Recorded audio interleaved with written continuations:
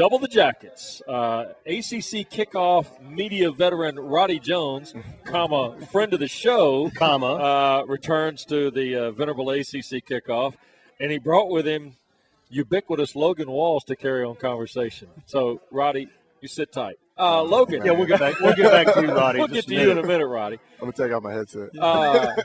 Logan, what's this been like? Going through the media, TV, radio, print. What kind of experience has this been like? It's been fun. It was a lot more fun last night whenever you get to you just sit and eat the whole time. Now they will. Now, guys, they will feed you. Yeah. Okay. They will feed you. Not guilty of not feeding here. Now, Roddy, second time at the kickoff. Yeah. Second time visiting with the media gathering. Yeah. It's a little different this time than last time? The food's better this time. Well, there you go. As soon as we stepped off the plane, we went to Chop House, the West Durham recommended Chop House. Oh, yeah. So I heard. That's a good tip there. Well, it is North Carolina. I tend to know a few haunts here. Yeah, no kidding. No kidding. So we're looking for the spot tonight, Wes. So you gotta let us know.